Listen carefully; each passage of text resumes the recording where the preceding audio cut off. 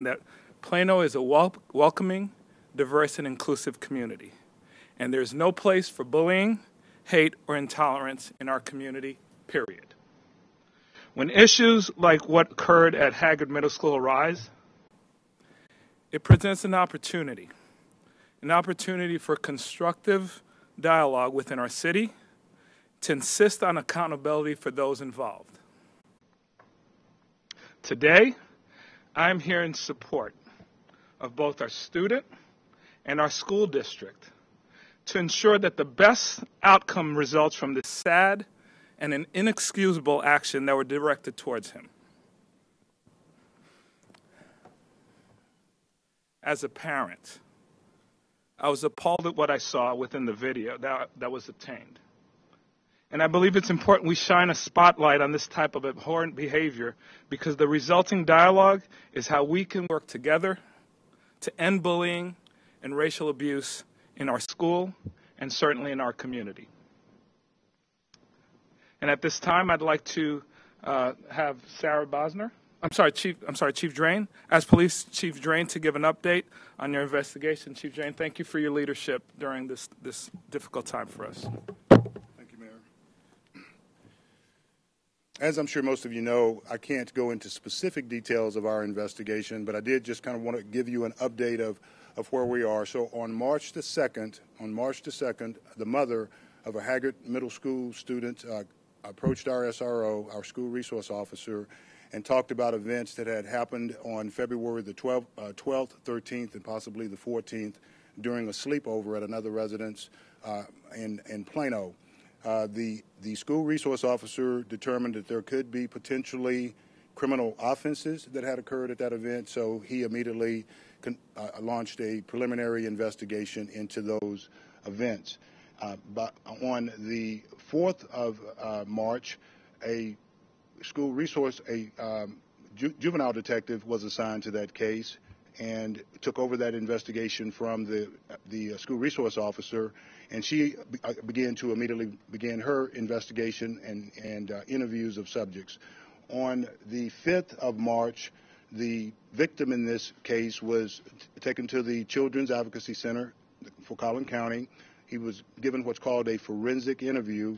Those are specialists who deal with children who have undergone trauma, and the mom was also interviewed there. The Children's Advocacy Center also offered some services, psychological services and other things, and they will be following up with the victim in the event that they have problems later. So and while this initial investigation was going on, we discovered via social media that the mother had posted about some other events that may have happened to our young victim, and so the detectives were instructed to make sure they not only look at the events that happened on February the 12th, 13th, and 14th, but also any other incidents that the victim may have brought up that may have come up during school or after school, involving any of his classmates. So the police department is aggressively investigating this. We're working with the mother to provide all types of victim services that we can, and we've already provided Children's Protective Services, CPS, with a referral on this case because of some of the things that we've come across, and those are the details that I wanted to give you guys an update on. Okay.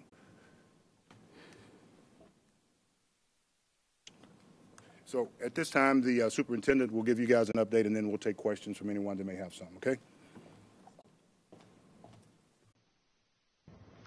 Good afternoon. I'm Sarah Bonser. I'm the superintendent of the Plano Independent School District. Thank you all for being here today. Please bear with me as I read from my notes. I want to make sure that I cover everything that needs to be said, and I want to get it right. First and foremost, I want to be very clear. Bullying, harassment, threats, and acts of racism against Plano ISD students are abhorrent and will not be tolerated.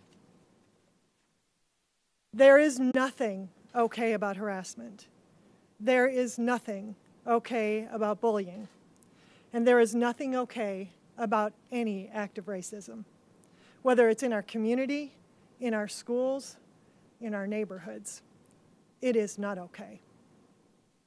As superintendent, I hurt for this child and what he has gone through and his family. This incident happened to one of our students who attends one of our schools, who lives in our community. Although the acts that were shown in this video that has gone viral was hurtful to one of our students, it is absolutely unacceptable whether it happens on campus or off campus. And I want to assure everyone that I am doing everything in my power to ensure that this situation is addressed appropriately and swiftly.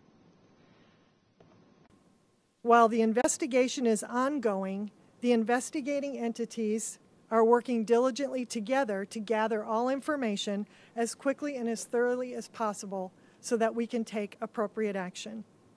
Additionally, the Chief of Police, Chief Drain, and I met with the mother, Ms. Smith, today, and we had a very productive conversation.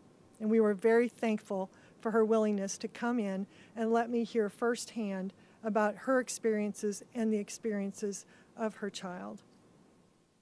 This week, I also authorized and initiated an additional investigation surrounding the allegations of bullying prior to this year.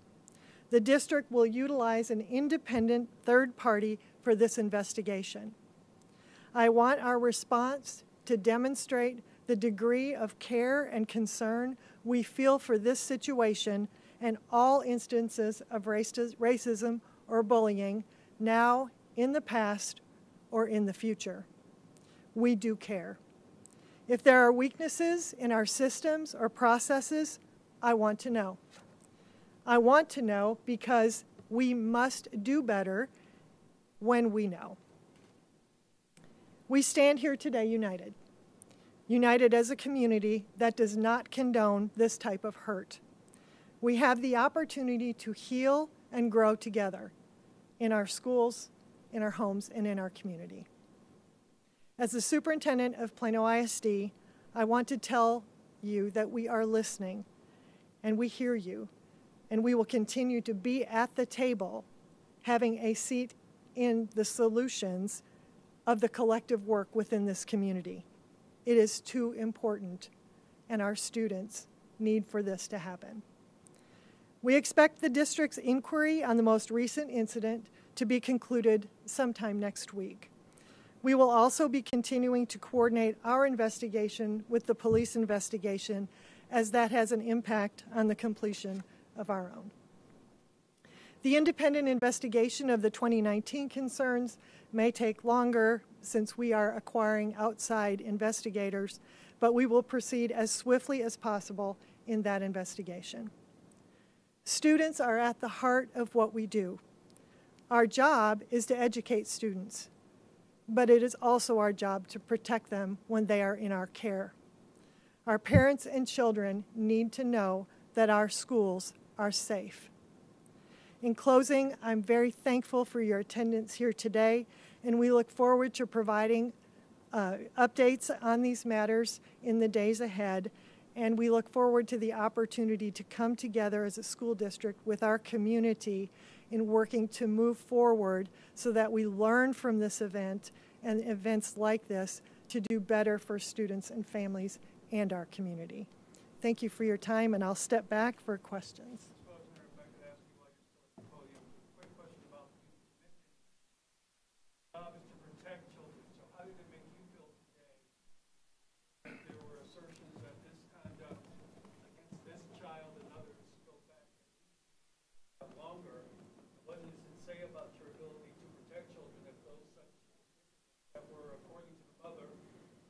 Motivated by race happened over a year-long period?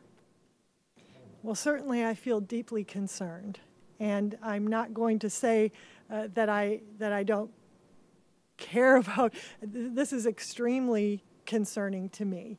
You know, we have procedures in place, there are laws in place that we are required to follow, and you know, listening to the mother, I've had the opportunity to hear firsthand about the previous instances, and that really is the reason for the external investigation, so that I do, as a superintendent, have a very clear understanding of where the concerns might lie so that we can continue to address and improve systems, processes, actions that we would need to take to further enhance the safety and care of the students in our schools. Chief Green, may I say that, sir, because this has been the second incident in just a few weeks involving a black child, grade 13, the previous one,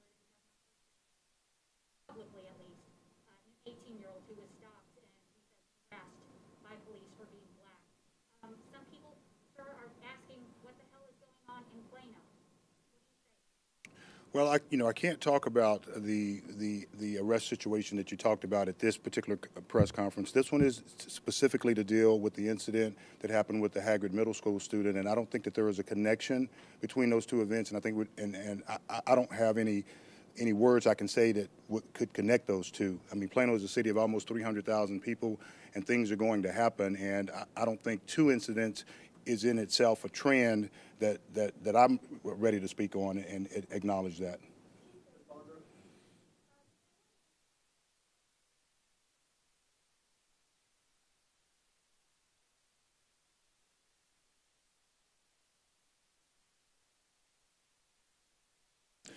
Well, first off, what the family and their spokesman asked for was that this be investigated as a federal hate crime. And I did speak with the FBI's special agent in charge of the Dallas field office, Matt DiSorno, and Matt did speak with his civil rights division.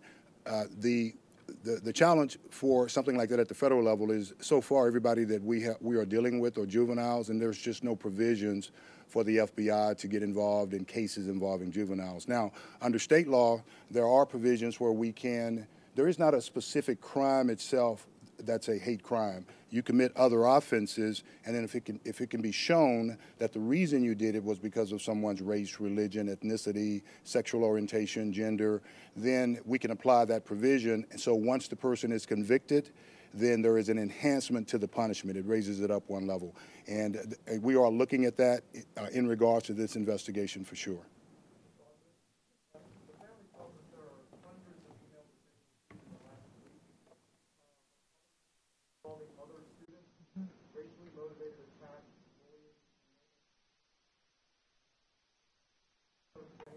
Yes. So first question first. So as far as any other allegations to be looked into, we have the emails of those as well. And so those are being turned over and reviewed for investigation. And every incident that comes in, we do investigate. So yes to that. On the independent investigator, we're finalizing the details of that contract now, so I'm not prepared to give you the details of that. However, at a future date, I'll be happy to share that when we have those details finalized. Thank you. Yes, sir. So if these investigations corroborate the allegations,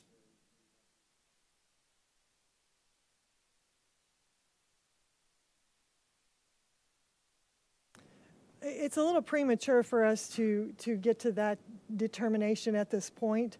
Right now, we're still in the investigation phase. And so at the end of that and in working with the process and the family, and there will be there are legal processes that go through before you get to a restitutional phase, if that's what you're asking about, financial or some other. In the meantime, we are working with the family even today on serving the students, serving her child in our schools, providing services and supports to her to continue his education and to take care of his social and emotional health.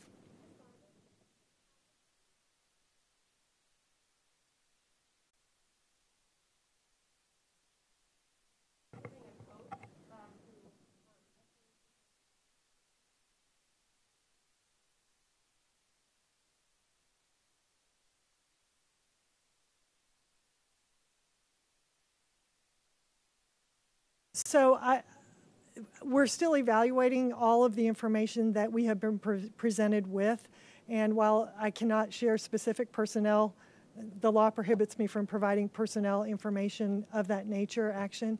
I will tell you we have the investigation ongoing on those other offenses, and that is the reason that we have hired the independent investigation into previous allegations, so that we have a clear understanding of what happened and what appropriate actions we need to be taking moving forward. We received an email from a teacher at Haggard Middle School who says, after all of this is done, Haggard Middle School is going to be made the scapegoat.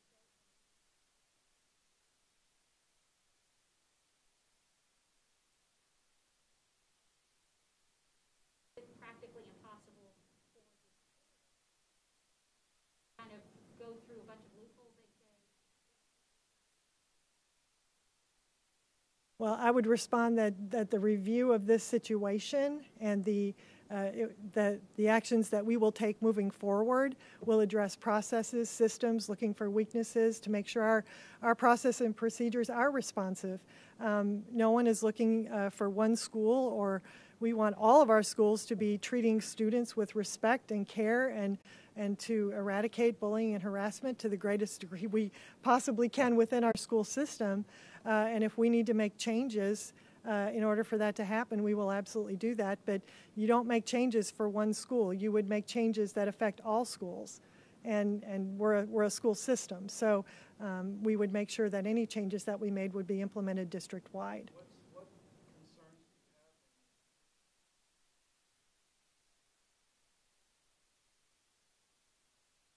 have? Direct dialogue with that mother. That there is a crime mistreated based on their skin color.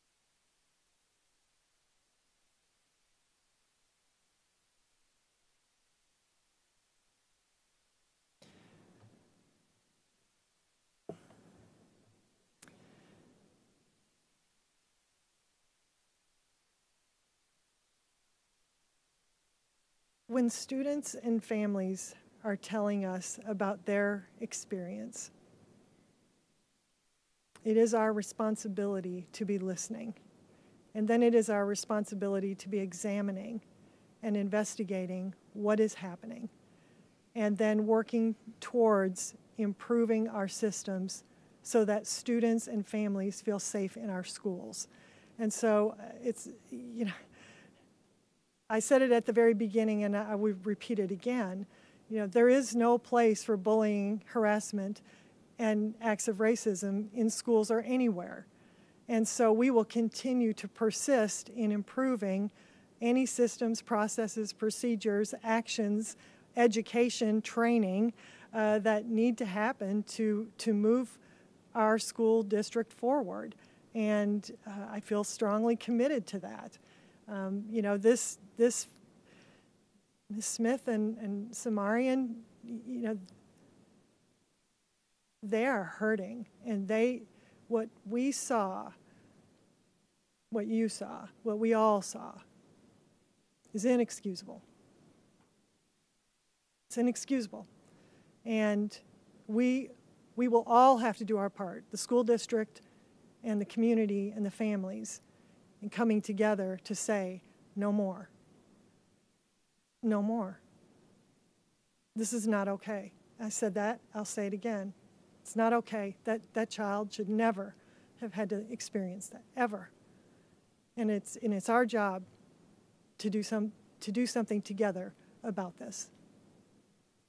Just so I'm clear, when did your office, ma'am, receive the mom came forward? Is it to the school that parents come forward to? And then when exactly did your office become aware of these allegations? And what did you do first? Okay. So the school district became aware of the allegations, as Chief Drain stated, on Tuesday, March 2nd. The campus initiated an investigation that day. And so the campus proceeded to then follow the protocols for investigation at the campus level. And then our office became aware of it later in the week.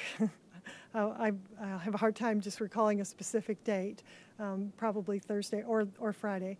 And then we began outreach to the family as well. And then I issued a personal invitation to Mom for the meeting today. I'd like to just say, if we need to provide that timeline through public information, I'll be happy to do that. But I'm standing here. I know the day the campus learned of it, they initiated the campus investigation the very day. I'll have to go back and look at when my official notification was. I just want to know the protocol, ma'am. Like, is the superintendent the leader of the school district?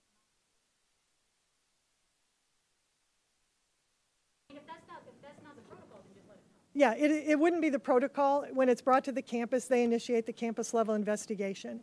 And that is what was happening. And then by the time it was more publicly known, they were just at the beginning of their investigation. So how many cases are under investigation? Of this situation? Well, of children of color who are saying we've been picked on because of our color. I heard about because of child on the autistic spectrum. I do not have that number available to me at this time, sir. I mean, I don't have it here. I think we have one more question. One more question.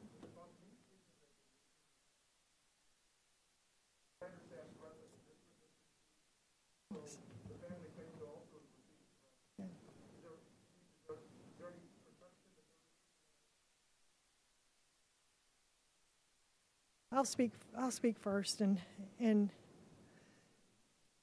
so these are very difficult times for everyone involved in this situation, and I want to say first and foremost, the safety of the child and the family are a huge concern and a priority. You know, it's our job as a school district to work together to support that family and what their needs are. At the same time, the safety of the students and the family is important to me. It is important to me that the staff are safe, regardless of the outcomes of an investigation. You know, regardless of the decisions that will be made in the days ahead that may include discipline actions or changes in protocols, procedures, training, all of the things that lie ahead for us. Even when mistakes are made or there are problems, real problems to address, you don't solve problems of hatred and bullying and harassment by being harassed, bullied, and threatened with violence. And so, yes, we have received many threats, but you know, I can't speak for what the family's situation on that is. I think you would have to ask them about their situation. From the school district's perspective, we have all been threatened with physical harm and or death. Thank you. Did you have a follow-up? Does that answer your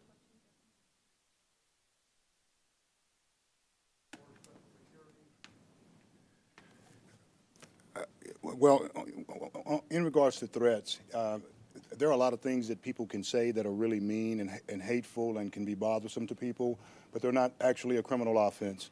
So we have encouraged the staff to bring anything that they have that they think that might be a criminal offense, and then we are having our team vet through those. And if the person that made it is local, we are going to follow up. We had a meeting with the family, as the superintendent mentioned today, and I found out that the mother has also been receiving some threats. Some members of her team have been receiving some threats, and we gave them that same advice. So if they have threats that they believe are imminent, that they are concerned about, they can bring that to the police department. In the case of the mom, because she resides in the city, and then we will look at those. And if the person is local and they've made a threat that we believe is an imminent threat that's against the law, we will file charges on them as well. Chief, but are y'all was somebody leaving